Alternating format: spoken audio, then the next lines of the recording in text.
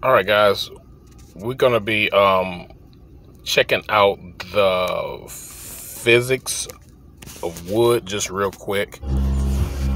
The physics of wood and how wood operates. All right, I need you guys to understand, overstand where this is coming from. All right. The physics of wood. All right. Wood is like the flesh of the planet. You know, we talked about the leaves, how the leaves are designed to draw in the energy of the sun. The leaves are like a million hands, and it draws in the energy of the planet, draws in the energy of the cosmos, of the universe. All this cosmic energy that's coming down, the leaves draw it in, and you have these roots, which are actually veins. All right, these roots are actually veins that link inside the planet.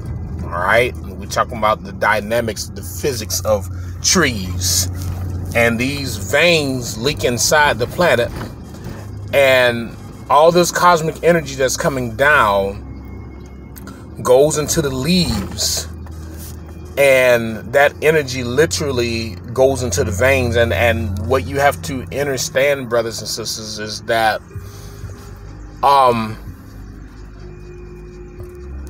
the energy that comes down and goes into the veins, all that darkness that's underground literally illuminates.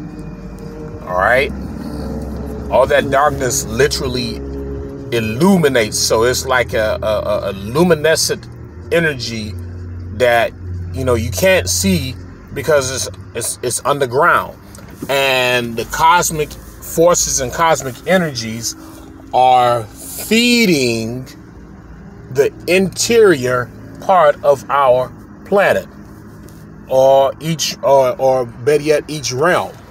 All right. So it's important that you overstand the power of wood.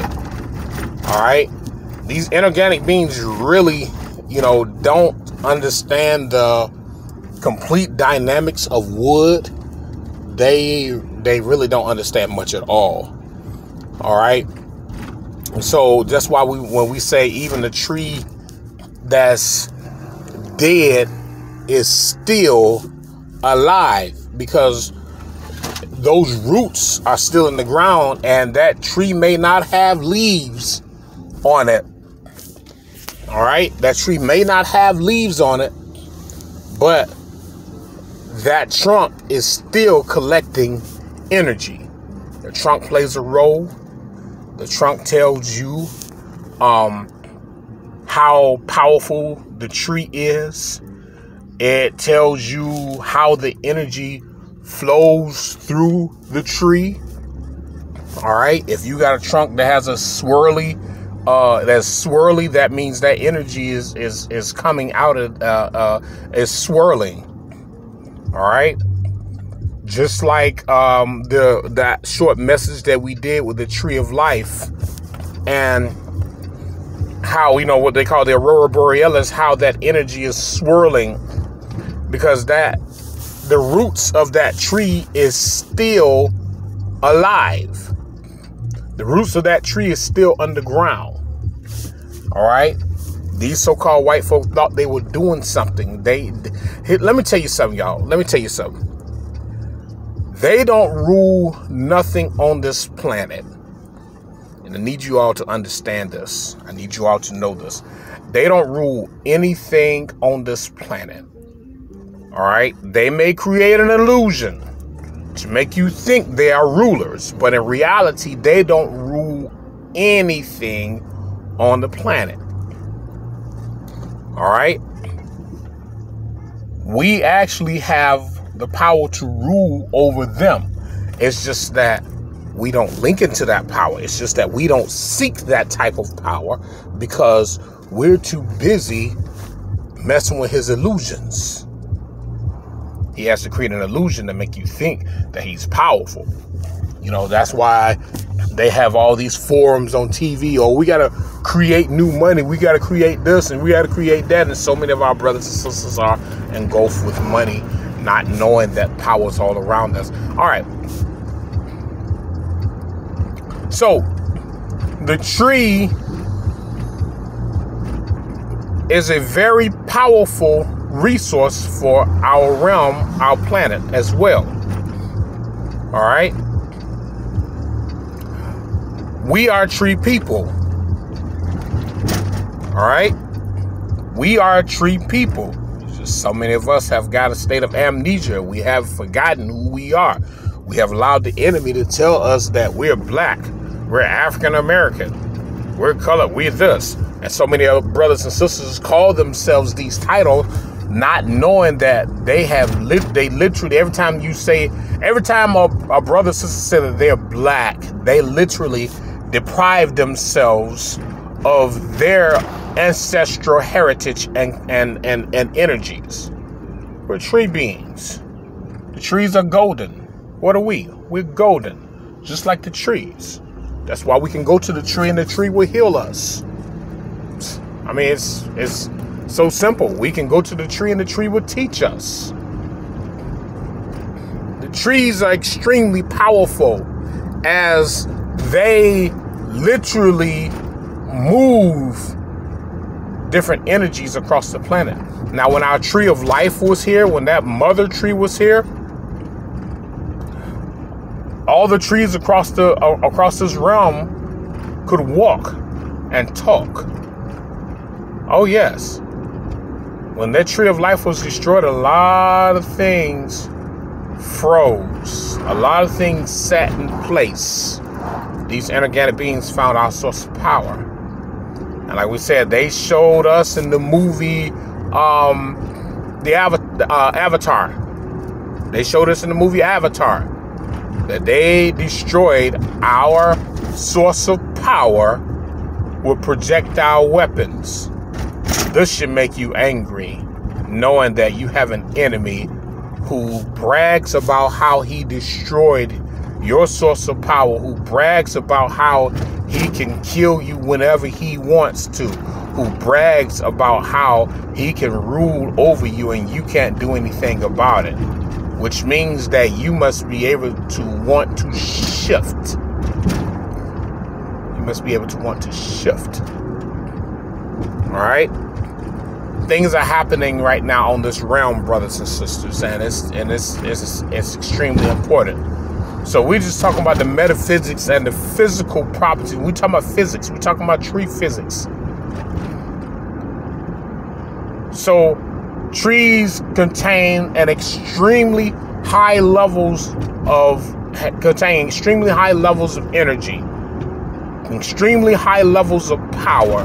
Trees, and that's why, you know, like when I made that those pyramids and I cut the wood at 45-degree angles and connected them together, and I put I took the quartz crystal and wrapped the copper around the quartz crystal and took a staple gun and stapled it onto that those pieces, and extremely high levels of energy was coming out because that wood attached itself to the ground, and therefore that wood made energy available. That wood. All right. So where does our powers come from? Many of our powers, we talk about building and creating and structuring. Wood. Our radio technology that we had, our ancient radio technology, was created either from clay or from wood. Mostly it was created from wood. So just like they have in Alaska, the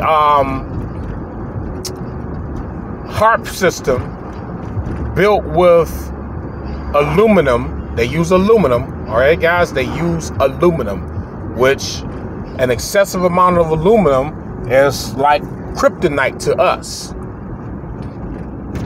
All right, so it will be our duty to create a system made of wood.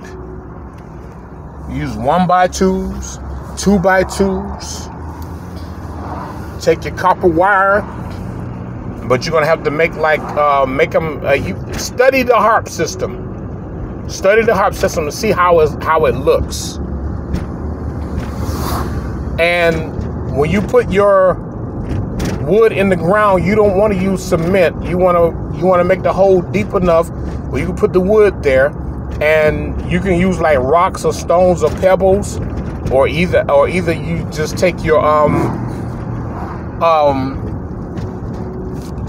the dirt that you dug up and pack it in there very, very, very, very good. You know what?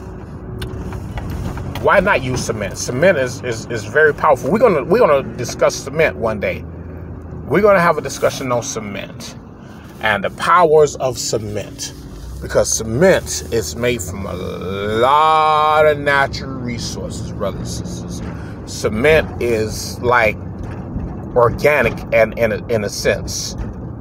Okay, so we're gonna take a look at the cement and see the properties of it. But right now we're just talking about the wood. We're talking about the trees, how they operate. Everything that you see that comes from the ground, the grass, the flowers, everything is gathering cosmic energy and putting it into the planet. All right, and this is one thing that these white folk can't stop. That's why it's important. It's important for us to be in tune to all types of ancient knowledge. This is ancient knowledge. You see that grass growing?